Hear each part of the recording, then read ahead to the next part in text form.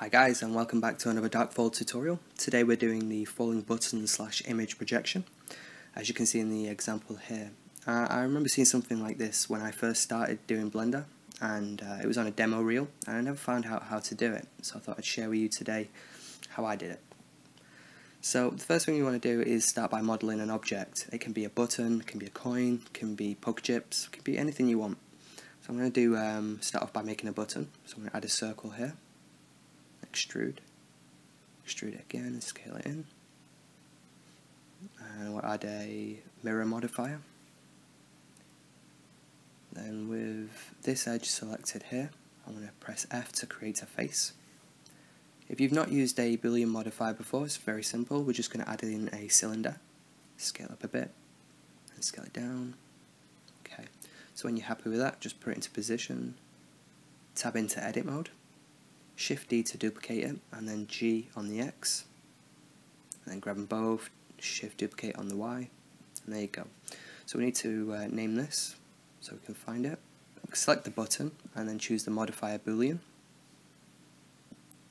and then over here in object we need to choose the object, or you can choose the dropper, the picker, and choose whichever you want, and change this to union. Now we can apply that and delete this object, and you've got your button. It's very simple, so we need to just add a bit more detail to it.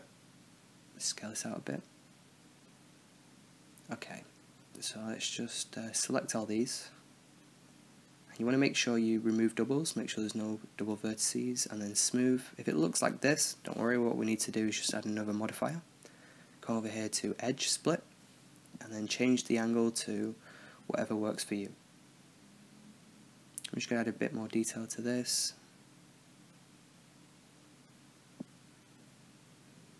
Scale it down. Every time you scale it down, make sure you press Ctrl A to apply the scale. I'm going to add in a material now, just as a placeholder. So what we're going to do is select next to color here. You want to select image texture, because we're going to be putting an image on it, depending on what you want to use. Okay. So yeah, if you want to unwrap your object, depending on how complex it is, I guess you should do that now. For the example I'm doing, you don't really need to, but I'm just going to show you how you do that. So you just press Ctrl and E with any edge selected, and then you mark seam. So select the edge you want, press Ctrl E, and then mark seam. But make sure you only unwrap what you need to. See here, these edges don't need to be unwrapped, so I'm just going to deselect these. Again, for this example, we don't really need to unwrap it, but it's always good practice getting the routine of doing so, especially when the objects are very complex. Okay, so yeah, scale it down a bit more. And then when you're in top view, press Ctrl Alt numberpad 0, and you want your camera to be quite high up. And then we want the object to be behind the camera, so it falls down. Okay, so make sure you've got the middle selected, and now start modelling an object for the coins to land in. So I'm just going to quickly model maybe a box. It's very simple, so I will speed it up.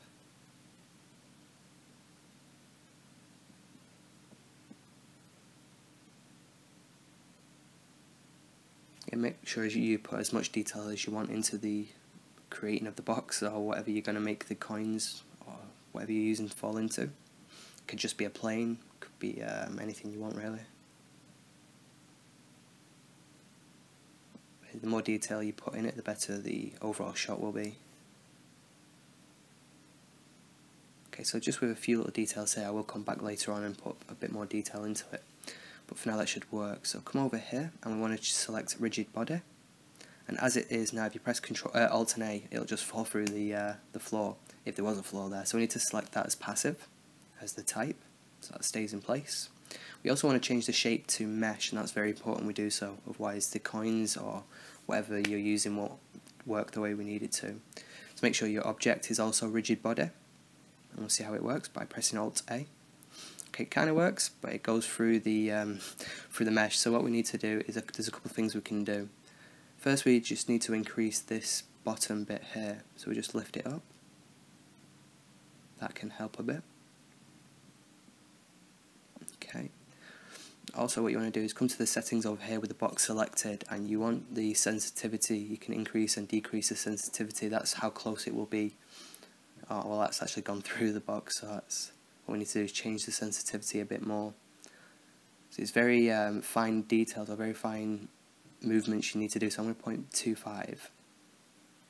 Yeah, and that seems to work fine, so very small increments can work. Okay, so that's the basics of it. What we need to do now is create a lot more of them.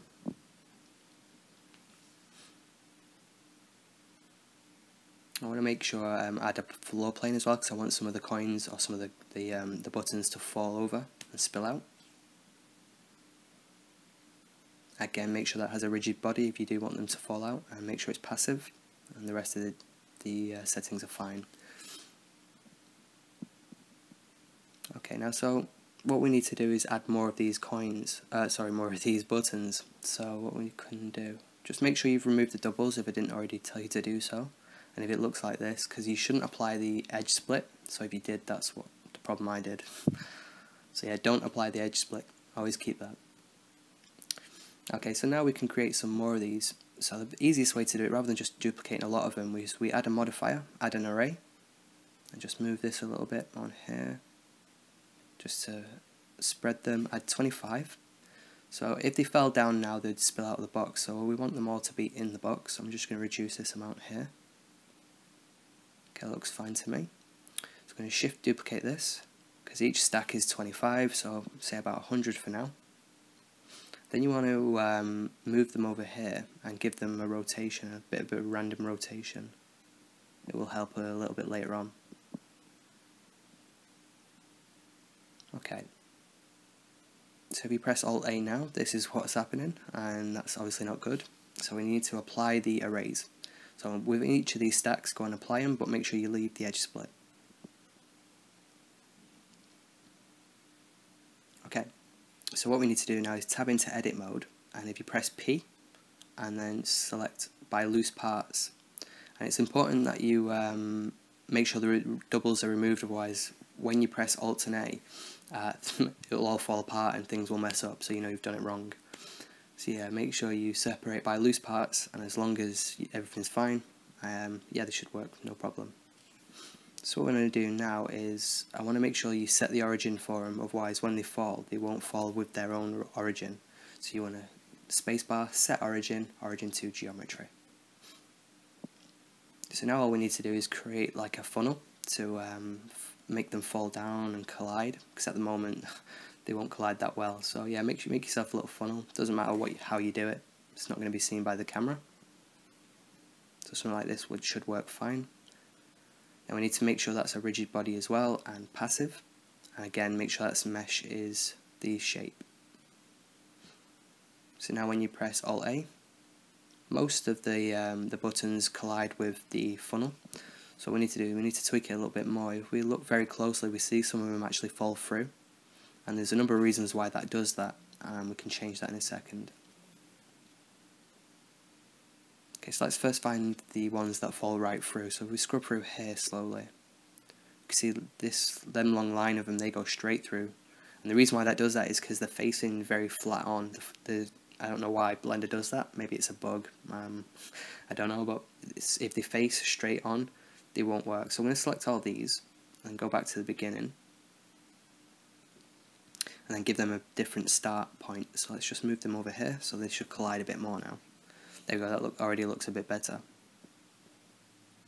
So you just do a bit more tweaking. You see some here, they did the same thing. Okay, so what we can do is give all these a bit of random started points and also random rotations. I'm going to hide that and go through each one of these and just press R to rotate it slightly. And this will definitely help a lot when they collide with each other and when they collide with the funnel. So I'm going to speed through this because it is very repetitive, but the more rotation you put on it, the better they look, and you won't get any falling through the mesh. Make sure you switch to a different angle as well, give them even more of a rotation. Okay, so we press Alt A now. That's definitely a lot better. Only some of them fall through. Again, we can fix that. But by looking at them, they seem to bounce a bit too much. when they hit the box. So we can change that as well. So select the box and then come here to friction. Just increase that for as much as you want. Just give it a try again. Yeah, that seems to work fine. There's one there clipping through the through the mesh. So what we can do is select this edge here and bring it up a bit.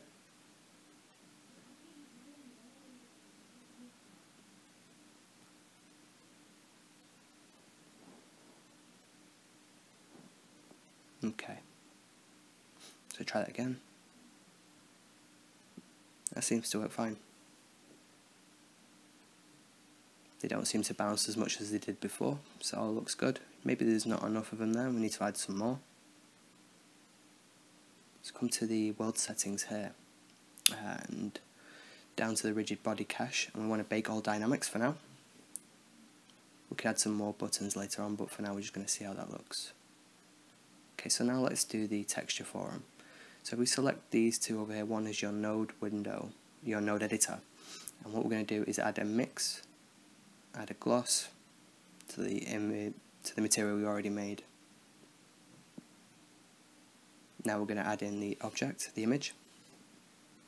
I'm using the Manchester United logo since that's my favourite football team. To anyone out there who's not from England, it's probably soccer. But we're going to map this image onto each one of these coins. So it's pretty simple to do. It can be repetitive depending on how many you've got. So we're going to tab into edit mode, press U to unwrap. And there we go, it starts appearing straight away. So we select the next one, tab into edit mode, select all of them, press U to unwrap, project from view. And then you just keep doing that for all the coins that you've got on there, coins, buttons, whatever you're using. And make sure you do the ones underneath as well, so hide, once you've done one, press H to hide, and then do the coin or the object underneath. So when they fall, they'll all fill in together and it'll look good. Okay, so you can already see it working there. We just need a lot more coins, which is very simple to do. Coins, buttons, just need a lot more buttons. Okay, so make sure you bake it. And there you go, it looks a lot better now, there's more there. So all I did was duplicate some more and then just image project them on the new one. So if you get something like this that's clipping through, what we can do, we can either delete it straight away, but that will affect the other rotation of the other objects you had, so we can just select here for the render visibility, and there we go.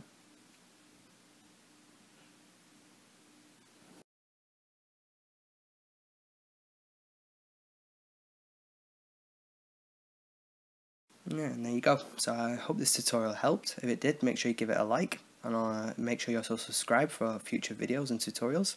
Should be every Saturday or Sunday, once a week. So yeah, hopefully thanks for watching.